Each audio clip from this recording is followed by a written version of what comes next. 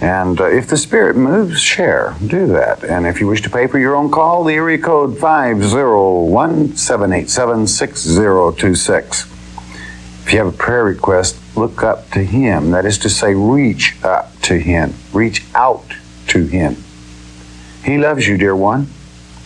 He wants to touch you, to warm your heart, to give you good advice that will help you prosper, to help you be a man or a woman of God where you can stand up and be somebody. For you are somebody when you're a child of a living God. He owns everything. Heavenly Father, we ask that you look down, lead, guide, touch, heal in Jesus' precious name. Thank you, Yahweh. Okay, we're going to get right into our questions here. John from Delaware. How do you feel about evangelists who use healings to glorify themselves?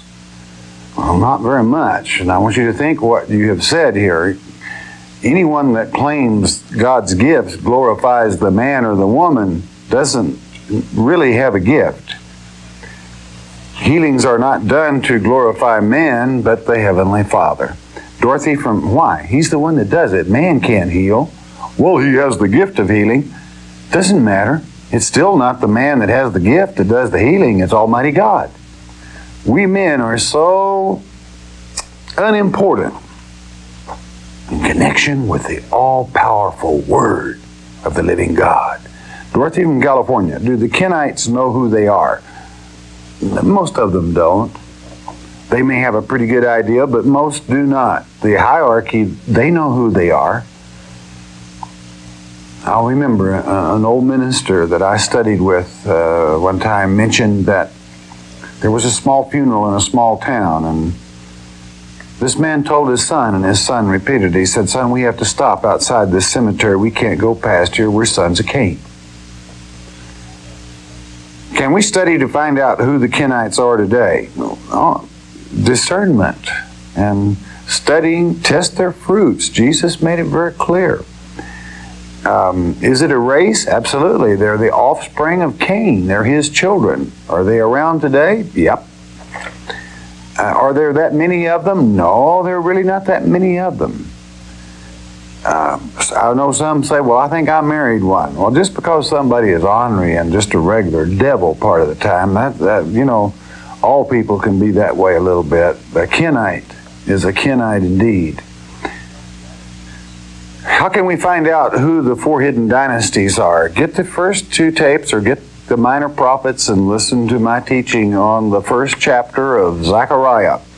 But the four hidden dynasties that are used to control the world are very simple. They're political, educational, religious, and the economy. The economy always seems to be the most successful in getting people's attention. Marie from California, what does come sickum mean? All right, that's a colloquial term I use, and sickum is usually in reference to a man's dog. And there are dogs that the cattle dogs, sheep dogs, coon dogs, bird dogs. Dogs have a purpose and a gift just like people do. And they're trained and raised to sick, that is to say to chase or to capture or to care for these various deals. When I say they don't know from come sick 'em, they're just like one of these old dogs that the only thing he'll sick is a biscuit, all right? Good for nothing, and all he'll sick is a biscuit. He will really go after a biscuit, though, but other than that, he won't sick anything, all right? So from come sick 'em means most people are so confused, they don't know whether they're a bird dog, sheep dog, a biscuit dog, or what. They just don't know from come sick 'em. All right, Robert from California. Where in the Bible does it speak of our physical bodies being changed to spiritual bodies? 1 Corinthians chapter 15, Paul makes it very clear, and he gets you in the 52nd verse. He tells you exactly when it'll happen. 51st or 52nd. You'll find it. Bill from California. Do you know where Mary, Jesus' mother, was born? Yeah, I do. She was born in the house of Heli. Bob from California. Why is it necessary that Jesus know that I believe in him? His death was the price of salvation. Why does it require my belief in that fact? Well, it really doesn't. It really doesn't require it for you at all if you don't want it. But the most, Bob, probably the most quoted verse in the Bible. I mean, even in a lot of football games, baseball games, you'll see John 3:16. For God so loved the world that He gave His only begotten Son. You understand? God loves the world so much that He gave His only begotten Son, that whosoever should what? I bet you even know, Bob. That whosoever should believe upon Him should not perish. What makes the big difference? If you don't believe, you're going to perish, son. Adios. Lydia from California. I give money to children that need food and clothing. Should I consider this tithes? Boy, Lydia, you're talking to the old soft heart here, and hon, I'd like to say yes, that's true, but it isn't. Tithe belongs to our Father, and love offerings. I want you to read the book of Malachi. It's love offerings that we give to these children of clothing and so forth. But God's tithe goes to teach the lost. For it is one thing to clothe the naked body, but not much happens if that naked body dies because the spiritual food is not fed. So it is important that God's tithes go into the storehouse of the Heavenly Father. Where is that? It's wherever you're taught, wherever your food, your word doesn't come from man. It comes from God. And it helps that grow so that after they're fed and after they're clothed, they can be morally sound and have eternal life. Okay? Like I said, I'm an old softy, boy. But if we were to turn all of God's house and focus it upon that, then who would teach the Word if your gift happened to be teaching or supporting a teaching ministry? Let your love offerings take care of the hungry, but never take from God. Kevin from Pennsylvania. What is your opinion of public schools versus Christian schools? Well, Kevin, there are good public schools and there are bad public schools. There are good Christian schools and there are bad Christian schools. So you see, you have to judge each one on its own merit. I might tell you that all Christian schools were good, and there may be some pervert that's exploiting many of the children there. Just because it carries a title doesn't mean it's what it's advertised to be. Okay? I would say one other thing. If you have a good public school in your area, remember this. I want you to always remember John 17. Jesus said in the final prayer to Father, my work is finished and so forth, but He said, Father, I am not of this world, neither are they of this world, meaning His elect, but they are in the world, and we're here for a purpose.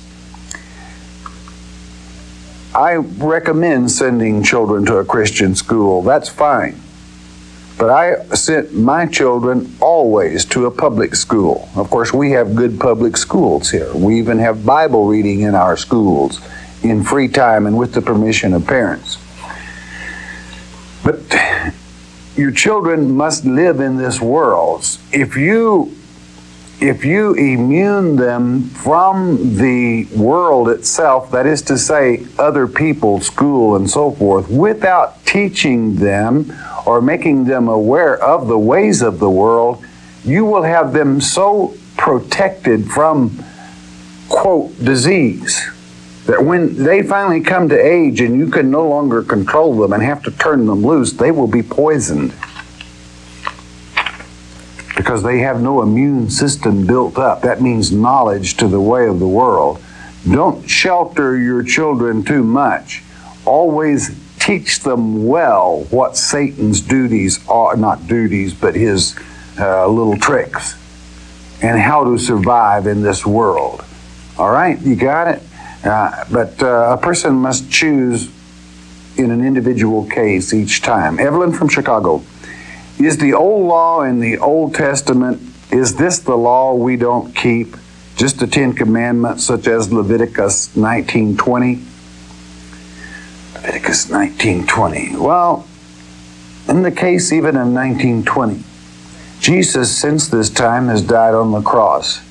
You use the law. First of all, the statutes and many of the ordinances are done away with, nailed to the cross. Christ became those things or done away with them, such as there is no more blood sacrifice. That would be mockery against Jesus, blasphemy, as a matter of fact. But there are many health laws in our Father's Word. And if you don't follow them, you're going to be sick. I mean, you can count on it. You can guarantee it. But I love Jesus and He set me free from this. No, He didn't. He gave you common sense, and He gave you a lot of advice on how to stay healthy. And if you won't listen to it, why should Jesus help you? He won't. So you see, there is a great danger. But yet at the same time, His love is so abundant and so free that when you realize you have sinned and fallen short, then you can repent. And such as Leviticus 19:20, you got a clean start. I don't care who you are or who you've been associated with. You have a new start in life. You are forgiven, and He doesn't even want to hear about it. That's why repentance is the fulfillment and the gift of unmerited favor, which is to say grace. Grace is not worth a dime to the person that will not repent. You hear me say that again? Grace is not worth a dime to a person who will not repent or is unrepentant. What is grace? Unmerited favor. You don't merit anything and you won't get anything unless you repent when you sin. And what is sin? It's transgressing. All right, good day to you. God bless you. Welcome to the Shepherd's Chapel. Welcome to this family Bible study hour. Praise God, we're ready to get back into His Word. We thank Him for this platform and the fact that we can gather with you at the end of each day to study His Word, to strengthen us, to give us a little recuperation from this world age. And let us look even into the future of what will be, what has been, what is now, and how we are to conduct ourselves to have the victory and be prosperous and blessed and healthy through all those things. Our Father's counsel is absolutely wonderful, and we thank Him for it in Yeshua Messiah Jesus' precious name. Amen. Psalms 130, Psalms of trust. To teach you to trust. There are 15 of these Psalms that are called Psalms of the degrees. Degrees like of the sun. 15, 10 written by Hezekiah, 4 by David, and 1 by Solomon. Also, 15 years it was that Hezekiah's life was extended by our Father. 10 degrees it was, the number that he wrote of these degree Psalms, that the sun actually moved 10 degrees in the heavens. What does that say to you? God's in control. If He wants to move the sun 10 degrees, He will. It lets us know in this final generation that He could extend the day even to the point of giving us the victory, for we are children of the day, not children of the night. All Father, around the globe, we come, we ask that You lead, guide, direct, touch, heal in Yeshua's precious name. Amen. Okay, let's get into some questions. We got D from Texas. Would you please explain persecution to me, and do you see this coming in the real near future? I am a struggling new Christian. Well, hey, you keep struggling, but let God do it for you, and then you won't struggle, all right? You'll slip a little occasionally, but He'll do that. If you put His yoke on and trust it, that's the important thing. It makes that load so easy to carry. Persecution, I like to think of as tribulation, because that's what the persecution of the end times will actually be. Will be that tribulation, which is temptation. Christ warned you to not be tempted, and He gave us an example of how to resist Satan in Matthew chapter 4. Satan utilizes Scripture especially to persecute. Christ will persecute a new Christian while they're still weak. Weak in the sense that they perhaps are not familiar with Scripture, like Luke chapter 10, verse 18, where Christ beheld Satan as a star fall from heaven, and Lucifer is one of his names, bright star. And he gave us power over all of our enemies. And when you accept that, absorb it, and practice it, you don't even think about persecution. Persecution is just a little exercise. Exercise of control, being in charge, because we are. And grow to that. Grow to that, Dee. Proud of you. Okay, Kirby from Arizona. What is the correct way to ask Jesus to live in your life? Well, there is, just talk to him. We have this correctness, political correctness. Oh my, how wonderful that sounds. You know what I mean? To be politically correct. Well, that can be, you can drum up more excuses for breaking God's law under political correctness. I am so very thankful that even in this great nation, as we had this terrible tragedy in Atlanta, that our president has moved to force television to do at least 3 hours of children's programming and to teach them about crime, against crime, just good wholesome stuff. And one reason I so agree with that, I think it's probably one of the best things our president has ever done. It's good to teach children to get crooks out of politics. Best thing in the world, and I hope it starts right here in Arkansas. Be the best thing in the world. I'm so proud that I heard that today.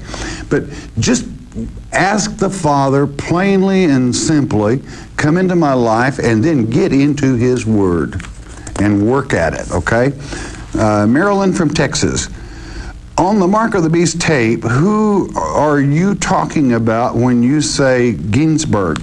Well, Ginsburg was the editor, I will say, of the Masorah. The Masorah is a work that consists of the original footnotes of the manuscripts. You won't find them in the King James because they were dropped. They were not brought forward in the translation. Ginsburg, being one of the only people that acquired or came into his hand, was it of God? I probably think it was. A Masorah from China and another from Europe, we will say. And they were exactly alike. There are a lot of fake Masorahs. Masorah means to pass a thought from my mind to yours without changing God's Word. Ginsburg was the editor of that. He did a fantastic job, all right? And enough said. Carlton from Virginia. Which came first, the Torah or the Dead Sea Scrolls? How do you answer the critics that claim the Old Testament was written in Christ's time? Any information on the subject? Lots of it. How could the Torah have been written in Christ's time when he quoted Psalms 22 hanging on the cross? How could, now to be very specific as a student of God's Word, I would have to say that Christ did live even before the Torah was written, because he was the Spirit, the Ruach, that was with God, that moved upon the very creation itself. But I have to take it that they're saying he was the instigator of all the Word. That is so easy to contradict. History itself will do that, all right? History itself, as to back to the church, 400 BC, will document that when Nehemiah and Ezra were assigned the gathering back together in the great synagogue of the manuscripts. Maddie from Florida, how do you feel about people taking medication? Shouldn't we just trust in the Lord? No, God gave us a mind. There are many Christian doctors, MD. Luke himself, the writer of the gospel, was a medical doctor. You have to use common sense, do prayer, and go from there. The main reason we get sick is we don't pay any attention to God's health laws. And they'll keep you well better than anything. But sometimes we slip, and because of the pollution in the world, there's poison out there. If your kidneys were to quit today, you'd be dead in 3 days because of the poison you eat in all your regular food stuff that's supposed to be pasteurized, homogenized, refried, and socialized, all right? I mean, just goes through all kinds of stuff. Sealed, resealed, but it's still poison, okay?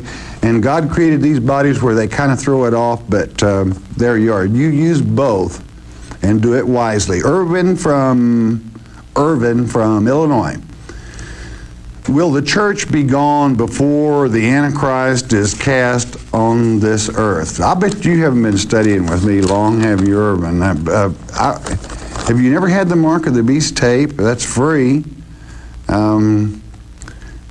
You must have. I was taking tapes 1 and 2 of Peter, and I noticed 2 Peter chapter 3 that the millennium will come before the Antichrist. No, it won't. I'm sorry, you're going to have to go back and listen to him again. The millennium is well after Antichrist. The millennium begins the first day Christ sets foot back on this earth. Okay, Addie from Montana. My name is Addie, and I'm 14 years old. I think you're a wonderful teacher, and I think you are, for 14, you're one of the better judges of character that I've seen lately. Darling, I'm teasing, all right? Thank you for that. Enjoy studying with you. I have a question. Why in the millennium only the elect will get to see Jesus? Thank you for your time you put on the air. It helps everyone immensely. Well, thank you, darling. I appreciate that. And you live in a wonderful state up there. Now, it isn't that they will see him, but physically they cannot go to him, as it is written. Probably Ezekiel chapter 44 gives the best explanation. And you might ask, well, why? They're not clean.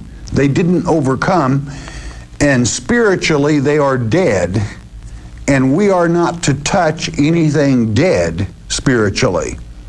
Those that do, as it is written, and it's the place that we know we can recognize our brothers, sisters, fathers, mothers, is Ezekiel 44, whereby it states that one of God's elect, that's what the word Zadok in the Hebrew means, can go to them and kind of spiritually kick them around a little bit and shape them up, discipline them, tell them to get their act together. Okay? That happens in the millennium. Charlie from Florida. I know some people who are good Christians, but once in a while they drink too much and do some things that are wrong. Is this spirit, or is it just a weakness of the flesh? Thanks for the teaching. Kind of both. There's spirits in the bottle. Sir Walter Raleigh I think it was him, and I'm out of my field here, but I'll say it anyway, stated, "It is only a gentleman's right to drink." And naturally, in a sense, that's a true statement if one is going to drink. Because once you take on too many of those spirits, you cease being a gentleman and become a drunk. And nobody likes to be around a drunk. They're dangerous and obnoxious, and the spirits in the bottle take over their spirit, and yeah, of course it's wrong. Crystal from Florida. Please document after the judgment when some people will be thrown in the lake of fire. Will they be consumed and turned to ashes, or is this eternal torture? Well, when you turn something to ashes, that is eternal. That's what the meaning. It's a Hebraism that means, and you can read of it as Satan's promise, God's promise to Satan, Ezekiel 28 verses 18 and 19, that he's turned to ashes from within. Now that's an interesting saying, All right? How can someone turn to ashes from within? That would almost take something that was micro, all right? But be that as it may. An interesting way to turn something to ashes, and you might better understand the consuming fire. But it's a saying that means fini, forever and ever and ever. Lorraine from California, which part of the dead body goes to the mansions, and does the memory go with it? Well, naturally, Ecclesiastes chapter 9 will let you know that the dead flesh, once the mind leaves it, which is to say your spirit, intellect, it don't know nothing, nobody remembers it, it's gone. It turns back to dirt. It is your spirit, the intellect of your soul, and your soul that enters the spirit body and returns to the Father. And on this word mansions, I choose not to go into that, but don't miss the 14th chapter and you'll learn a lot about what those mansions are, okay? You can kind of enjoy one of those today, and I'll explain at that time. Dora from California, is it wrong to ask God to help you not to be deceived by the Antichrist, or does he expect you to do it on your own? His word's not going to let you be deceived, okay?